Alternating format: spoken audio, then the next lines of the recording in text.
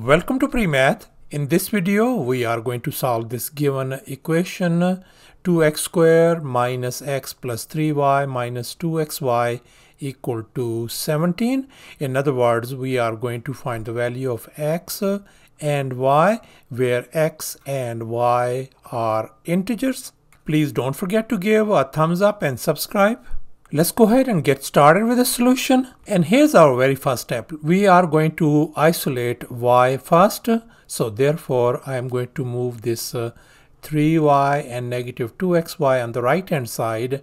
And at the very same time, I'm going to move this 17 on the other side. So therefore, this equation is going to become 2x squared minus x minus 17 equals to 2xy minus 3y.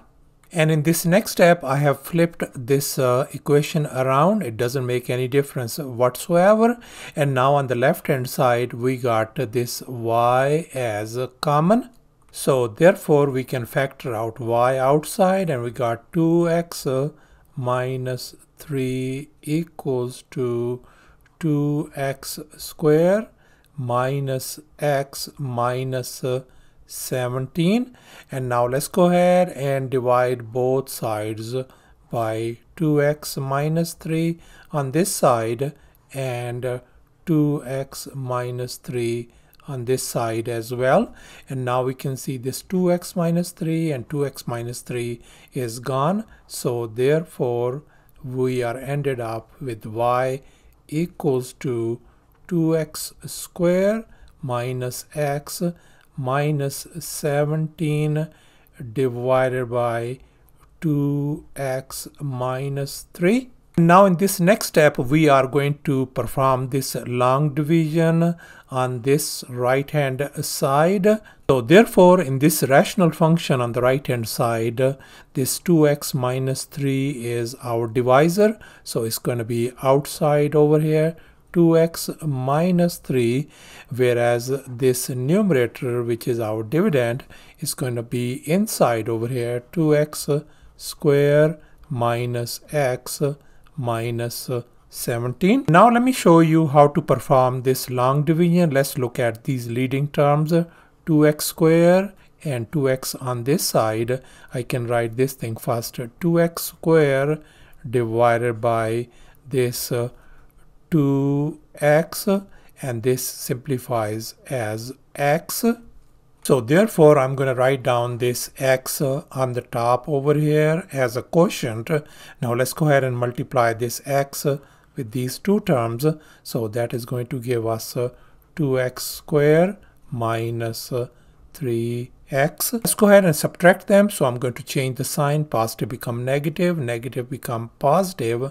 This is gone. So we got this thing 2x and this negative 17. I'm going to bring it down right here. Now we are going to repeat the process once again. I'm going to write down this 2x over here divided by this leading term 2x over here as well, and they reduce to simply 1. Therefore, I am going to write down this positive 1 on the top over here as a quotient. Now let's go ahead and multiply this positive 1 once again with these two terms. So that is going to give us 2x minus 3. Now let's go ahead and subtract once again this negative, and this becomes positive. This is gone, and here we got negative 14. As a result, we got this negative 14 as our remainder. X plus 1 is our quotient, and this 2x minus 3 is our divisor. So therefore, this right hand side, this part, this our rational function, could be written as, we can write this thing x plus 1 first. I'm going to write down this x plus 1 quotient and then put a plus sign, and then I'm going to write down this negative 14 divided by this divisor, which is 2x minus 3, and we still have a y outside. So therefore, we got this equation, y has been isolated over here. And now let's focus on this rational part. And here I have copied it down, and let's focus on this numerator negative 14. We are going to look at the possible divisors of negative 14. So the possible divisors of negative 14 are going to be positive or negative 1, positive or negative 1, 2 rather, positive or negative 7, and positive or negative 14. And now let's focus on this denominator. This is our divisor, and we can see that this divisor is an odd number since 3 is subtracting. And since our divisor is an odd, so therefore we are going to reject these even divisors. So therefore this divisor is going to take up the values 2x minus 3 is going to be equal to positive or negative 1 or positive or negative 7. So therefore 2x minus 3 could take up value 1, negative 1, 7 and negative 7, as you can see over here. And now let's go ahead and focus on this very first equation. Let's go ahead and add 3 on both sides. This is gone. So 2x turns out to be equal to 4. Let's divide both sides by 2. So therefore our x value turns out to be 2. Therefore we are ended up with x equal to 2 for this equation. Now let's focus on this next equation. And here if we solve, we are going to get x equal to 1 value. Therefore x equals to 1 for this equation. And likewise this next equation, if we solve for x, our x value is going to be equal to 5. And finally for this equation, our x is going to be equal to negative 2.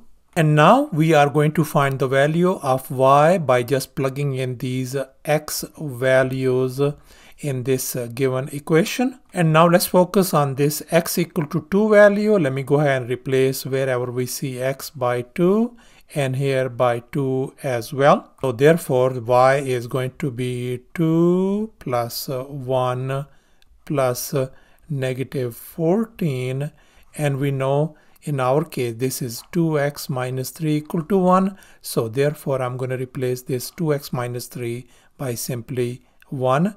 So 2 plus 1 is 3, and then this is negative 14, and that is going to give us negative 11. So therefore our y value turns out to be negative 11.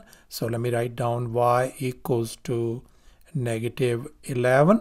And now let's focus on this next value of x, which is 1. Let's go ahead and plug it in. So y is going to be equal to 1 plus negative 14 divided by this 2x minus 3 value is negative 1. So I'm going to just divide it by negative 1. So therefore I'm going to write down y equal to 16 value. And now let's focus on this next value of x, which is 5. Let's plug it in. So y equal to 5 plus 1 plus negative 14 divided by this 2x minus 3 value in our case is 7. So therefore in this case our y value is 4. And finally let's focus on this x equal to negative 2 value. Let's plug it in. Y equals to negative 2 plus 1 plus negative 14 divided by this negative 7 value. So therefore our y value, the corresponding y value turns out to be 1.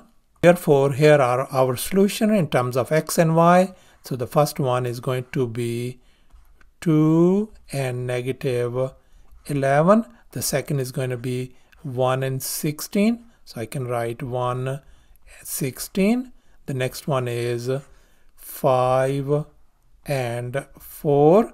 And finally this is going to be negative 2 and 1. And here are our solutions. Thanks for watching, and please don't forget to subscribe to my channel for more exciting videos. Bye.